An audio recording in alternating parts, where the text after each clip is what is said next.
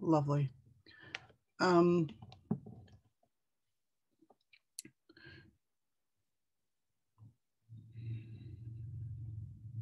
Sorry, I'm just pulling up my notes for today.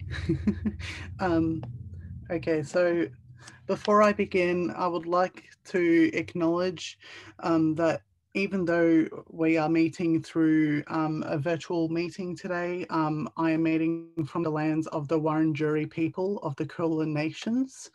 And I'd like to pay my respects to the elders past, present, and emerging, and any First Nation folks watching today. Also acknowledging that settlers colonism is an ongoing structure and that sovereignty was never ceded. That there is no justice without First Nations justice. I would like to encourage everybody watching to pop in the chat what land they are meeting from and to make their own acknowledgement. So just to let everybody know that's watching today, we will be recording today's session. We can provide a copy of the recording to you after the session today. So I would like to introduce myself. My name is William. My pronouns is he, him. I've got black hair, pale skin, brown eyes, and medium build. And I'd like to introduce quickly Miranda and Mary, which are both from CYDA today. Miranda will be helping with the facilitation and Mary will be in the chat, putting useful information, helpful links, and helping answer questions anybody may have through the chat function. So CYDA is the national representative organisation for children and young people with disability. Put simply, it's CYDA's job to make sure that governments are listening and responding to the needs, strengths, and voices of children and young people. Also, just a quick reminder that CYDA will be sending out the presentation to everybody attending today after the presentation has finished. Just to let everybody know about the support that CYDA will be providing during today's webinar. We will be talking about the NDIS. I want to acknowledge that some of you in the session may have had some distressing or experiences with the NDIS. If today's session brings up anything for you that may distress you, there is a free hotline called Blue Knots who can be offered to support you. Their number is 1800 421 468. Mary, if I could, I'll ask you to put it into the chat function if possible.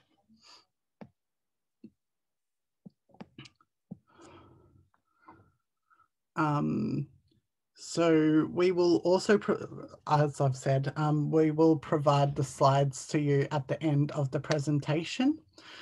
If you need to take a break, please feel free to step away from the device you are using. Lovely. Miranda, if I could get you to open the slideshow. Thank you so much.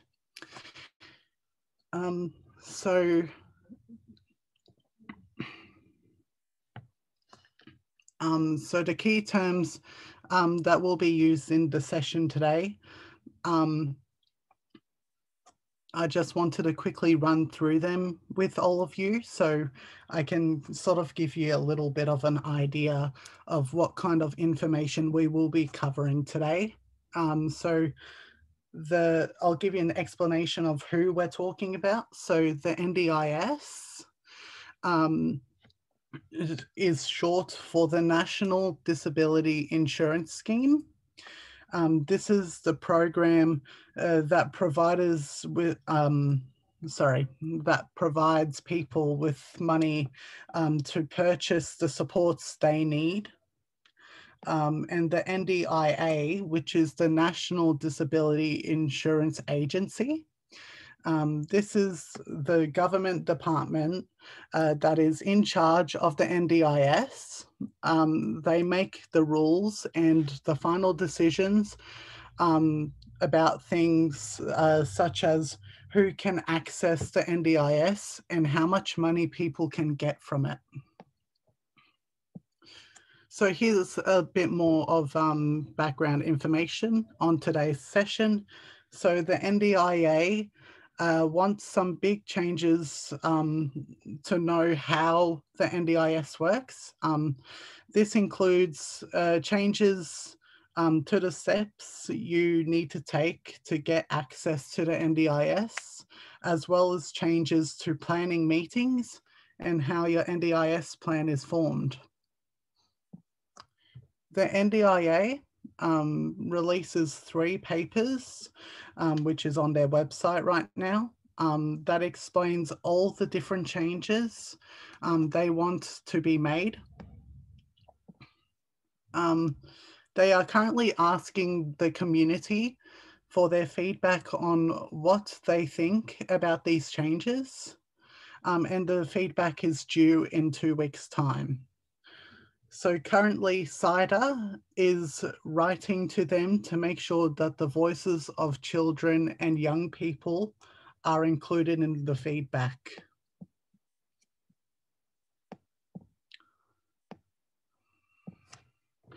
We want to also include the voices of young people, and I can't really emphasize on that enough because it's such an important center to get across to who we're talking to.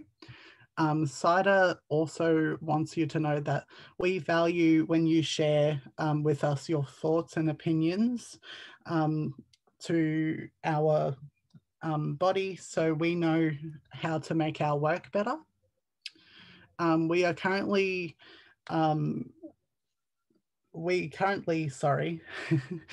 have a survey asking young people about their experiences with the NDIS. We will use the responses from this survey to help shape what we say when we provide our feedback to the NDIA.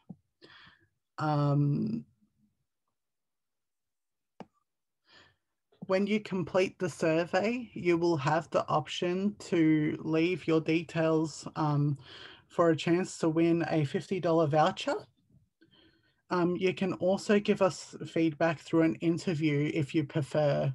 If you choose to get an interview, we will provide a $50 voucher for you and your time.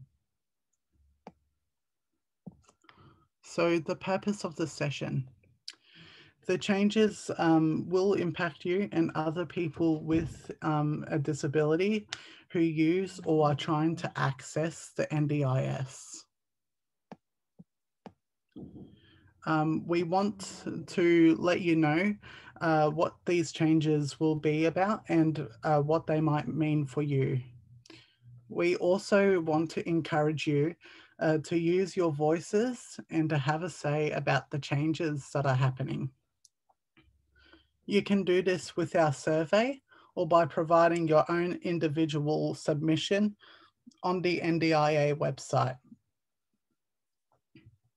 We also wanted to provide you the opportunity to ask questions about the changes. We'll do our best to try and answer everything that is asked in the comments section.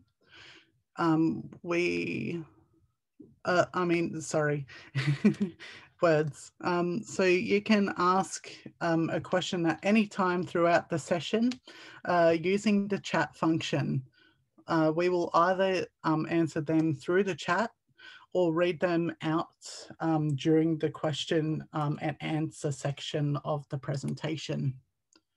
So the session outline is going to be changes to access and eligibility, key takeaways and Q&A, changes to planning, key takeaways and Q&A, and then we'll finally wrap up the session.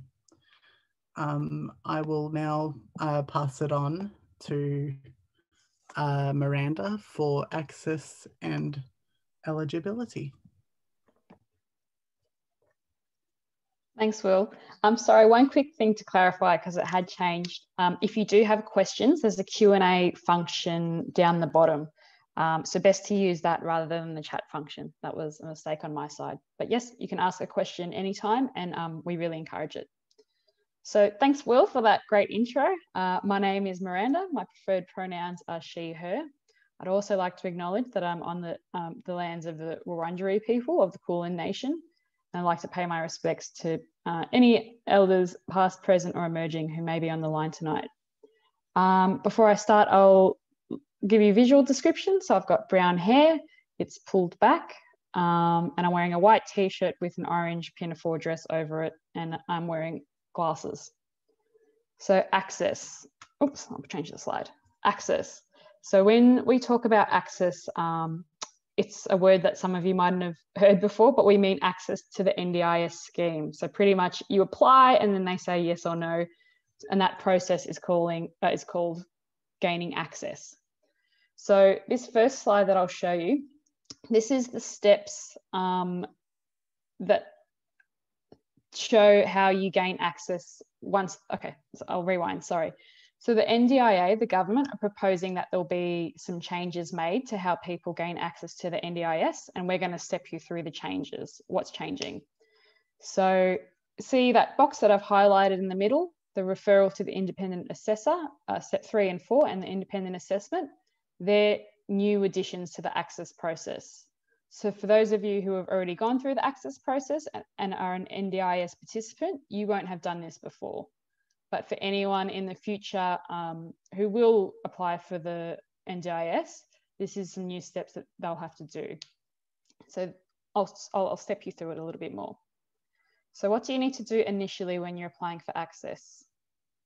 The first thing you need to do is complete an access form and provide evidence of your disability. So evidence includes things like reports from your doctors and other health professionals.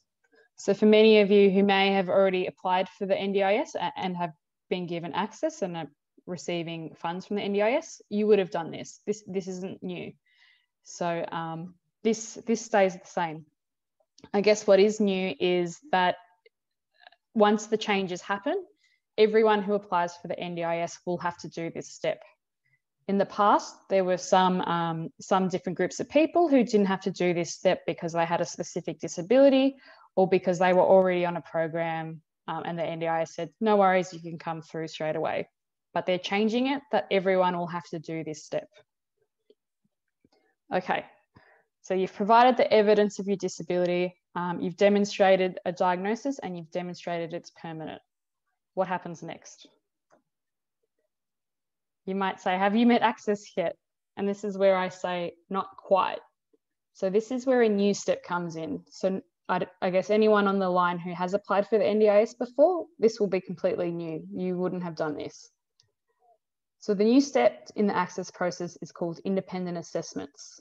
And I'll warn you, I'm going to throw some new words and new terms at you, but please feel free to ask questions if you get confused along the way. And I'll also try to step them out a little bit. So this new assessment called independent assessments, they look at something called your functional capacity. So everyone will have to do this step at some stage. This includes if you're already on the NDIS, and we'll go into that a little bit more in a minute. So what is functional capacity? They're asking you to do this new assessment measuring your functional capacity, but what actually is it? So I guess in that first step where you provide evidence about your disability and your diagnosis, you're demonstrating that you have a disability. Whereas functional capacity looks at how your disability might impact your ability to do everyday things. So that's with and without assistance. So people have very different levels of functional capacity because it includes things like, it also includes things like where you live and what supports you have access to, and maybe the people in life that can help support you. So I'll just rewind that a little bit. So you have a disability, and then that impacts the way that you do everyday things. But just because you have a certain disability, it doesn't mean somebody else with the same disability will have the same functional capacity, because they might have more supports in their life that can help them do the everyday things, or they might have less. So two people with the same disability can have a different level of functional capacity. That's a lot of terminology. So I'll keep going, and then please feel free to, if that section didn't make sense, to put it in the Q&A, and we can cover it a bit more in the Q&A, in the question and answer time. So this new assessment that everyone will have to do at some point that measures, as I said, your functional capacity. What does it actually look like? What does this mean for you? So there'll be an assessment that's in 4 parts. It includes a conversation, an activity. So this can be just something like an everyday activity to demonstrate, I guess, the impairment your disability may have on the things you do, a questionnaire, and then also 3 to 4 assessment tools. So the assessment tool that the assessor, the person who does the assessment, uses, they'll choose the tool depending on how old you are and things like that. So there's different ones for younger children, and then there's different ones for adults. Who will be doing them? So they're completed by independent allied health professionals. And I highlight independent because it means they're independent to you. You will not know who they are. It won't be able to be done by your doctor or your health professional. It'll be someone who doesn't know you coming in and assessing you. What else should we know about independent assessments? You can choose where they take place. So if you want it to be in your home setting, that's fine. They can come to your workplace, or you can meet at a cafe or whatever. That will be up to you. And it's expected that they'll take about 3 hours to complete. Some other things that you that might be worth noting too is that if you wanted to bring someone along to the independent assessment, you're allowed to do that. If you decide that 3 hours is way too much for one day, you can also choose to do it over multiple days. And if there's some questions, you know, if for instance you want your parent or your boyfriend or your girlfriend or your friend to help answer some of the assessment on your behalf, that's okay too. You can decide how much you want to answer and how much someone who knows you answers too. So that's kind of what it looks like. Okay, so there's this new assessment. They're coming in and they're assessing your functional capacity. But what does this mean? What will they be doing with the results? So after that, you do your assessment, the results of your functional capacity. So again, that's like how you do everyday activities and whether or not your disability impacts your ability to do those activities. Those results will then be sent to the NDIA. Then NDIA will then look at your results and decide if you qualify for access to the NDIS or not. So just to make that clear, this new assessment will also decide if you get access to the NDIS or not. So that's quite new. You used to have to do 1 step, and now there's 2 steps. In some instances, for some people, there'll actually be 3 steps. The NDIA might also ask you to provide some more information and evidence. So examples of this will be a history of what supports you've used in the past. So I hope everyone's following along. There's a new assessment that everyone who wants to access the NDIS needs to do. That assessment looks at a person's functional capacity, and then whatever the results say about your functional capacity, then determine if you get access to the NDIS or not. Okay, some other things you should know about the independent assessment is that you will receive a copy of the results afterwards as well. So the results of your functional capacity level. But that doesn't necessarily mean you'll get access. It just means you get to see the results. Something very important, which I will explain later on, is the results of this new assessment will also shape your draft plan budget. So this is the amount of money you get to purchase supports, but I'll explain that more later. Okay, so that was a lot of information. Will, what are the key takeaways? What are the things we should know before we move on? Thank you so much, Miranda. So today, from what Miranda has told us about access and eligibility, so the key takeaways from what she has just explained to all of us is there is a new step in access process called independent assessments. And the assessments look at the person's functionality and the capacity of it. The outcomes of this new assessment will help decide if you can access the NDIS or not. Everyone will need to do this assessment at some point, including if you're already a part of the NDIS. We will explain this in the next section of the presentation shortly. They must be completed by someone who doesn't know you, meaning it can't be done by a doctor you may know already or any other health professional you may have a previous relationship with. So I'm just going to quickly highlight that there was a question asked in the Q&A section.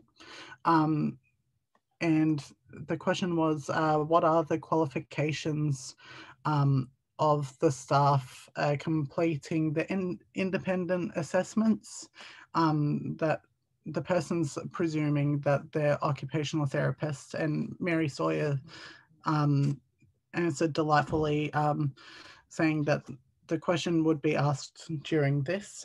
So Miranda, I'll throw the question to you. Yeah, thanks, Will, and great question. So the professions, they're currently recruiting at the moment, actually. So you can go online and you can look on like seek.com.au and you can see the kinds of people they're recruiting for if you're interested. But they're recruiting allied health professionals. So that does include OTs, but it's really, really broad. They've said, you know, OTs, things like physiotherapists, like speech pathologists, that's all under the allied health professional umbrella. But it is something that we're, as a sector, as a disability community, keeping a really close eye on, because it is important that people have the right qualifications. And yeah, I guess we're really keen to know more and make sure that the right people are hired if these changes are going ahead. So yes, they said they'll hire allied health professionals, and we'll be monitoring the kind of people that are hired.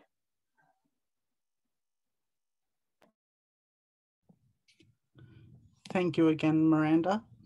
So the next question that came in is what happens if the functional assessment doesn't give an accurate assessment of your needs and you don't end up with enough supports? This is a really good question, and I think this is where it's really complicated.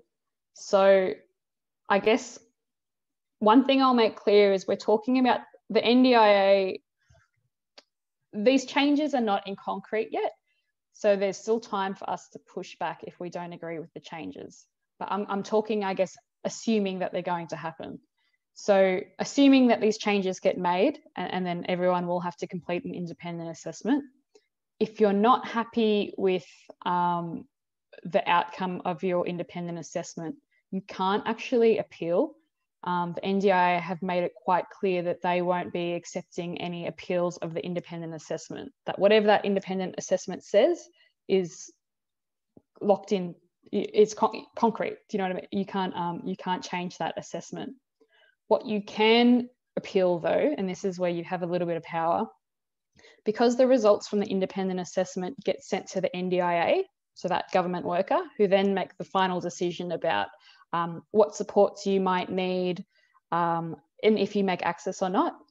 If you're not happy with their decision, you can call an internal review.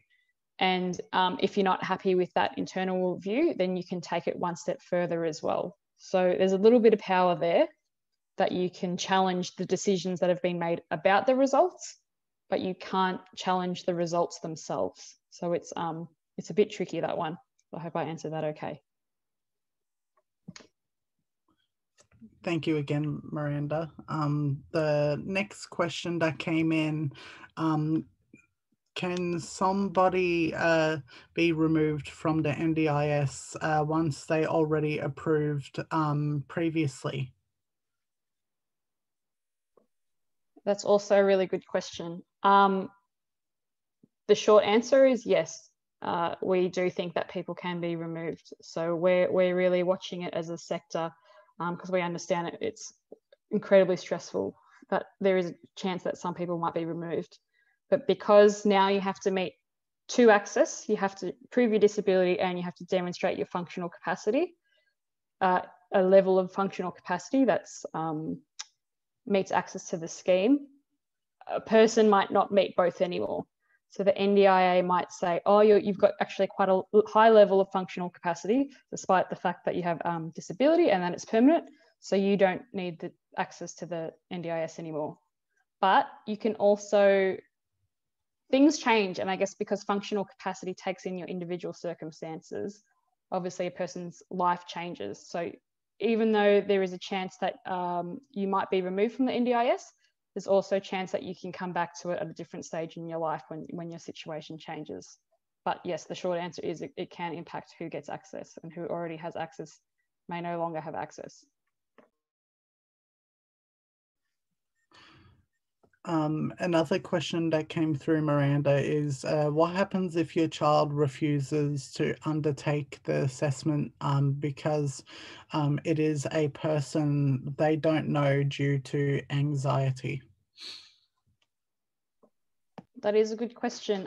There are, and I don't have the list in front of me, I'm sorry, but there are 2 exemptions to who has to do the independent assessments. One was, I should have the list in front of me, I'm sorry. One was if there's a risk. I'm seeing if Mary's put it in the chat, maybe. Okay, if there's, I guess, any pre-existing trauma involved, so where it could be quite harmly for the person to do the independent assessment. And there was another exception where, I've forgotten the exception. Sorry, it was quite narrow. There is a list. I'll make sure when we send out, because we'll send out the slides and that afterwards, I'll make sure those 2 points are included. Anxiety, it was the definitions they gave were quite limited, and it wasn't much information at all. And I've been in many sessions before where people have asked this same question, you know, how can we get exemption? The NDIA gave 2 reasons for exceptions, and I'll email that out. But what I will make clear is it's up to the NDIA to determine if a person gets an exemption or not. Exemption meaning they don't have to do it. And you can't appeal the decision that the NDIA make about exemptions. So yes. Sorry, yes, sorry about that.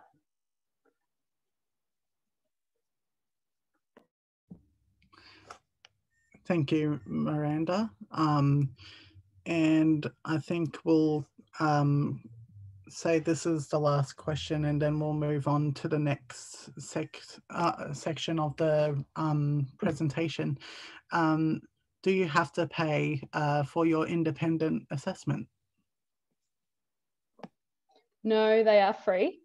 The NDIA will pay for them, but in saying that, you can't ask for a second one or a different one. They'll only pay for the one, and then once that's it, that's like you don't get another chance.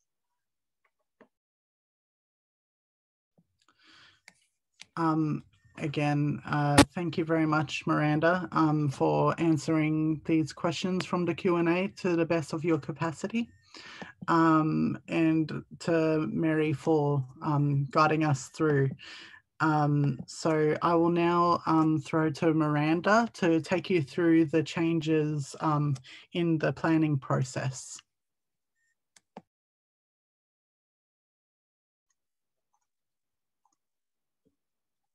Thanks, Will. So I'll just get my slideshow. Oops. Okay, the planning process. So when I talk about the planning process, for those who are already participants of the NDIS, this might be familiar with you. It's when you've already made access. So they said, yep, you can join the NDIS and you can get supports. And then it's figuring out what kind of supports you need and how much the NDIS will give you so you can purchase those supports. So this diagram in front of you, I know it's a lot of writing, so don't worry too much. I just guess I want to demonstrate this is what the NDIA have made, and these diagrams are online if you're interested. But it's quite different, the process. And I've highlighted step 4, and again, don't worry too much if you can't read it or see it properly, because I will go through this properly. But step 4 is where you come in. So I guess I wanted to highlight that because step 1, 2, and 3 all happen before you even get a say. So I guess in the past, you know, the planning process, you meet with a local area coordinator or an NDIA planner, whoever you're working with, and you discuss your goals and what your aspirations, and then from there you determine what supports you need going forward. It's pretty different now because that's already determined before you even start the planning meeting. So with that, I'm going to go through it. And again, this is going to be a lot of info coming your way, but hopefully we can wrap it up tightly at the end and then ask some questions. So this term that I'll be using today, a planned budget. So this is pretty much the amount of money that the NDIA give you to purchase the supports you need to meet your goals. So currently, your planned budget is decided after your planning meeting. This is changing. In the future, the results from the independent assessment will decide the size of your budget. This will happen before the planning meeting. So just to step that out a little bit, as I said, currently you have your planning meeting where you meet with the planner or the local area coordinator. You talk about your goals and your aspirations, and then provide some evidence, and that information gets sent to the NDIA, and that's how your planned budget, which is the amount of money, is decided. Now, you don't really get a say in how big the plan will be. Like, your voice doesn't come into the picture until much later. So that independent assessment that I was talking about before, that is now needed to grant access to the scheme, that will also decide the size of your budget. So it'll look at your situation and your functional capacity and the individual circumstances, and then they'll be like, yep, this person needs X amount of money to get the supports they need. So as I said before, you could have 2 people with the same disability that have very different functional capacity because of their circumstances. So just because you have the same disability as the person next to you, it doesn't mean you'll get the same amount of money. However, someone with the same functional capacity, so similar circumstances and similar needs and need similar supports, you should be getting a similar level of money as them. So this, and I'll try to explain this a little bit more in the next slide. So as I said, the NDIA will look at your functional capacity. So it's one big picture of you, including your disability, but also where you live and the people in your life and supports and things like that. And they'll give you one package of reasonable and necessary supports. So one amount of money, if that makes sense. The next slide I think will help a little bit more. So for anyone who already has access to the NDIS, the diagram on the left, the first one, that might look a little bit familiar. So your plan consists of lots of different reasonable and necessary supports for different things in your life. So they should be linked with your goals and aspirations. So you might have a reasonable and necessary support budget for something like employment, and then something else for transport and things like that. So lots of little ones. Whereas what's happening now, which is the picture on the right, is rather than having lots of little supports that are reasonable and necessary, they're going to give you one big package of reasonable and necessary level of funding. So there's a few other things that are changing with your funding as well. So at the moment, the funding is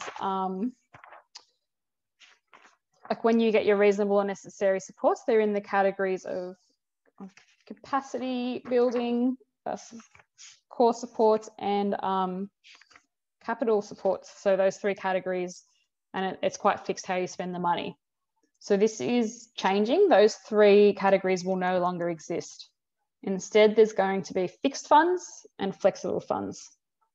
So you do independent assessment, the NDI look and they say, yes, this person will need, I don't know, just say $80,000 for 12 months.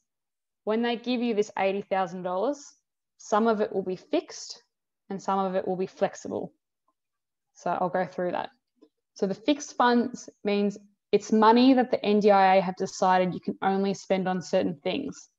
So for example, when they give you your plan, your money, they'll say, you can only use this $10,000 to spend on employment supports. So that $10,000 has to be spent on that type of support, or it could be, you know, a mobility aid or anything else. Whereas flexible funds, it's money that will be left over in your budget that you can spend much more freely. So it doesn't necessarily have to be on employment supports. It can be if you want, you can spend it on that, but you can spend it on really any disability related supports and needs. So just to go back a bit, the three types of supports that are in existing plans now, the core, capacity building, and the, I always forget the third, sorry, capital, I believe, will no longer be a thing. Instead, your money will be given to you with fixed funds and flexible funds. So you might be asking, if the plan and the amount of money for supports is already determined, what actually happens in the planning meetings? Because this is historically where, you know, where you decide, you know, where you tell them what supports you need and your goals and things like that. And this is actually something CYDA is really curious about hearing from you about, because they've changed this quite a lot and they've really changed what goals mean in the planning process, and they take on a really different purpose. And we've heard so far in our survey from a lot of people that goals are actually quite important. So we'd be interested to get more feedback to understand this and let the NDIA that you know, they need to think carefully about changing what goals mean for people, because for some people it's really important. So anyway, what will they mean in the current planning meeting? So as I said, currently they shape your budget, but in the new, once the changes have been made, they'll guide how you spend your budget. So when you go to the planning meeting, like normal, you'll do your participants statement and you'll talk about your aspirations with your local area coordinator or the planner in the meeting. And then they'll help you spend the funds that you've already been given to help meet these goals. So we're not actually quite sure how strict they'll be, if they'll make you write goals, or, you know, if they'll really encourage you to do the process, or if it's something that's kind of tacked on the end. We're not too sure about that. But yeah, I guess the main takeaway is goals are no longer really important in shaping the budget, but they will help you guide how you spend it. Some other differences that will happen in the planning meeting is you'll now get to decide the length of your plan. So currently plans are generally 12 months, but now they can be up to 5 years long. And you can, I'll highlight this one. So the length of the plans can be up to 5 years long. What is important to note with these new changes is you will have to do a new independent assessment after every plan, especially if there's major changes anyway. So for instance, decide you want your plan to be 3 years long. After those 3 years, you'll need to redo that independent assessment where that person comes in and looks at your functional capacity. So we're curious to hear if you think, you know, changing in the length of the plan is a good thing, if you're happy with that, or if you like having 12 months and refocusing on the next 12 months. Some other differences that are happening in the changing meeting is the release of funds. So pretty much it's just to help you budget, I guess, because you'll get a 12-month plan, but then they've said, well, how often would you like those funds released to you to help you budget? So the examples that the NDIA gave are quarterly or monthly. So in short, this just means how often they'll give you the money so you can spend it. And then once that month's done, you get your next amount of money. Yeah. And if you don't spend, so for instance, in May, you get a certain amount of money from your budget. If you don't spend that amount in June, it will carry on. So it's not like you have to spend all the money in the month, but it's just supposed to be something to help you. Something else that will be different too is the frequency of check-ins. So currently your local area coordinator or the planner that you work with is supposed to check on you so often to just make sure you're doing okay, that you're able to spend your money, that you're not having any problems. It's now up to you to decide how often you want these check-ins to be. So for some people, it might be a bit of a nuisance. So they'll say, oh, once every 6 months or once every 12 months is okay with me. But some people might really like it when their local area coordinator checks in, so you can do it more often.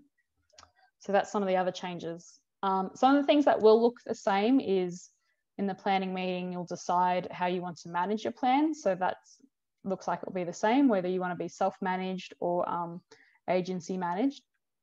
And the other thing is the planner should also be in this planning meeting directing you to supports in your community that can help you implement your plan. Okay, I know I gave you a lot of information, so let's break that down. And when I talked about the access process, I know that was only relevant, I guess, to some people. Some people already might have access to the scheme, so some of those steps you won't have to do. But this step will be for anyone who has access to the NDIS. Anytime you do a plan, this is what will have to be done. So step 1, you do that independent assessment.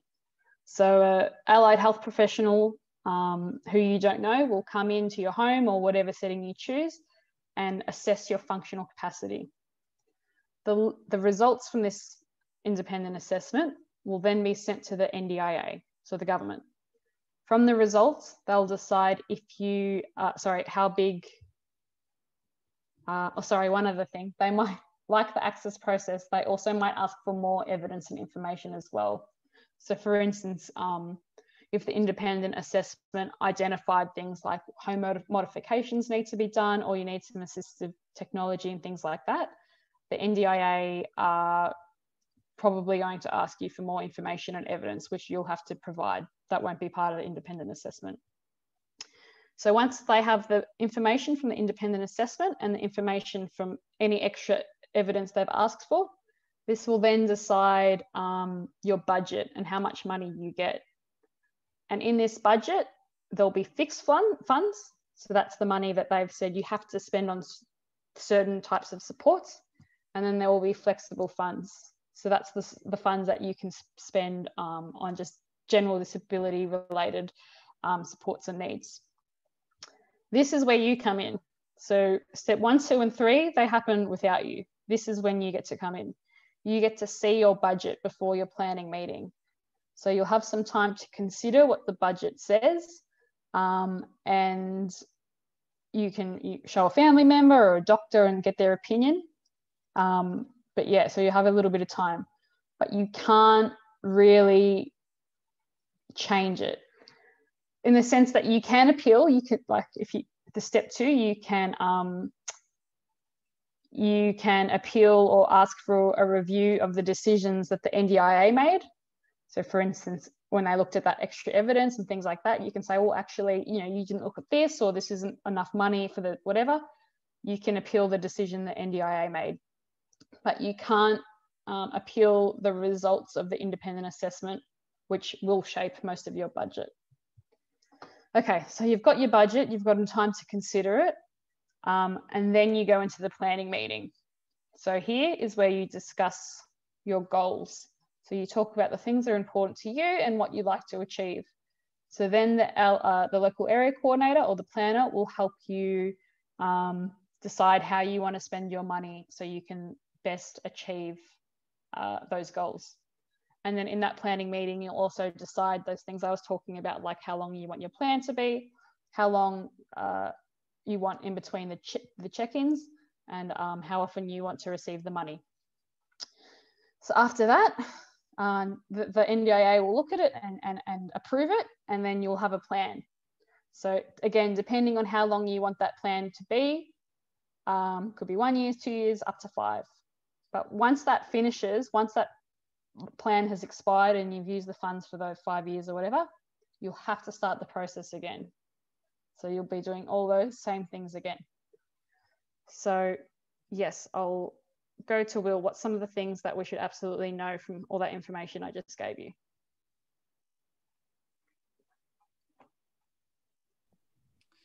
Thank you very much, Miranda. So I will take you through the key takeaways which we gathered from that information that Miranda just gave us. So as we know, the results from the independent assessments will decide how much money you will get for your supports. You will need to do a new independent assessment every time you get a new plan. Goals will no longer help decide what supports will be funded. And the final key point is you can decide how long you want your plan to be. So it can go up to 5 years, as Miranda mentioned. So now we will do a Q&A. So a couple of questions came through in the midst of this segment. So I'll go to the first one. So the first question is, how from one assessment taking 3 hours, can they decide what their needs are? So where it has taken professionals years to work out needs. So this person is confused on how it's going to be fair. Yeah, I guess I wish I could answer that, but we at CYDA have the exact same questions. And I think the disability sector in general is pushing back on that this 3-hour assessment is kind of all encompassing and supposed to take in all these individual circumstances, but we're not sure that they'll be able to. So I guess it's not really an answer, but I guess I'm in agreement with you. And we'll be definitely highlighting that in our feedback. Thank you, Miranda. So we've also got another question from an anonymous attendee. So this person said, my child has selective mutism. I don't know if I pronounced that right. So if I didn't, I'm sorry. So not sure whether they will be able to communicate effectively with an independent assessor. So they're also transgender and feel like they'd be judged. There's no way they'll have someone check if they can shower or dress themselves. Thanks for that, Will, and thanks for the question. So I guess a similar question was asked in the last section, and Mary has since put in the chat. She sent me the exemptions I was trying to remember before. So the first one was, as I said, when risk and safety involved, either for the assessor or for the individual, if there's specific trauma-related concerns. And this is the second exemption, and I'll read it aloud because I guess in answering your questions, we're working off this information, and it's quite vague, and I know this is quite stressful for a lot of individuals and families, and this is the information that we're working with. So the other exemption is assessment is inaccessible or invalid. where they may be concerns about the process producing valid information and other sources and or forms of information are better suited. For example, a support person can't be identified to complete relevant components of the independent assessment. So it's still pretty vague, and I know a few of you in the Q&A have mentioned specific disabilities, and to be honest, we're just not too sure. And I think it's also really important that you highlighted the importance of gender and identity, and how you need to be comfortable with the assessor. And this is something we're quite concerned with too at CYDA, because it just hasn't been acknowledged.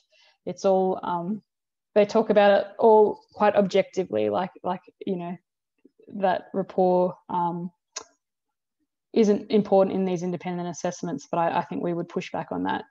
So again, sorry I can't answer those questions, but I know it is a real concern in the community, and we share those concerns.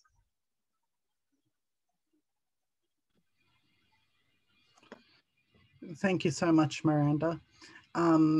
So we just wrapped up the Q&A on the dot of time, so I think I'll move us on to the wrap up. So if you could bring up the slide, Miranda, that'd be great. So just to summarize what we've gone through together in all of this information we have given to you.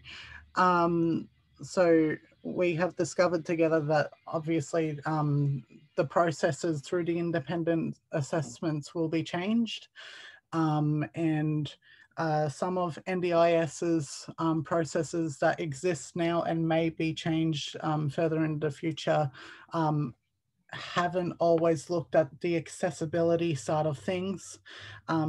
Myself, as a person with lived experience of disability, and also as the facilitator of this session, I can definitely agree the NDIS could do better with accessibility and inclusion of people who are looking to use the system.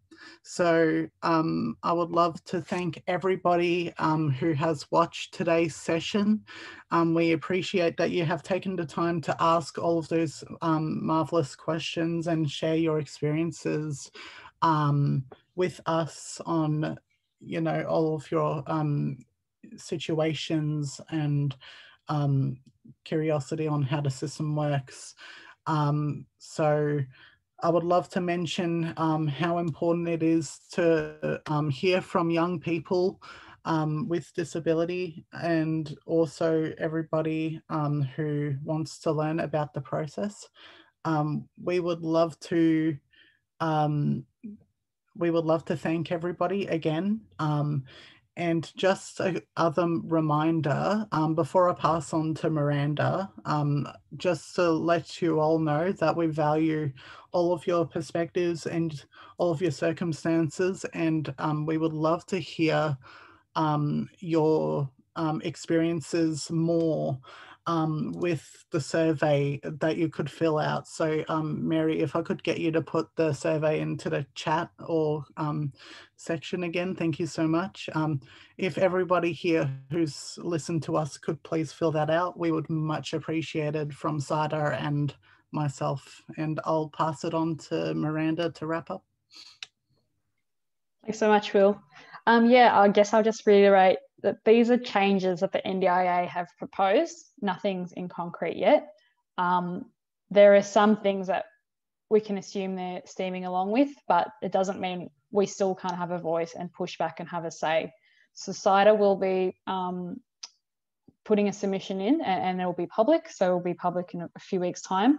And I guess thank you for coming tonight and for your questions, because they help us shape the submission. I just want to reiterate, though, the importance of that survey that we've got running at the moment, and helping us gather the information, concerns of families and young people, and how heavily we rely on making sure that we represent what needs to be said through this survey. So please, I really encourage you to share. There's a survey specific for young people. So if you have, if you're on the line, please complete that survey. And then there's one for families as well. And please share it with your networks as well, because we're really trying to yeah, get everyone together and be loud together. So thank you. I think that's it. Thank you so much for coming tonight, and thanks to the captioners, and thanks for Mary on the chat. So we will send the slides and I believe a recording to everyone who attended tonight's session. So thank you very much.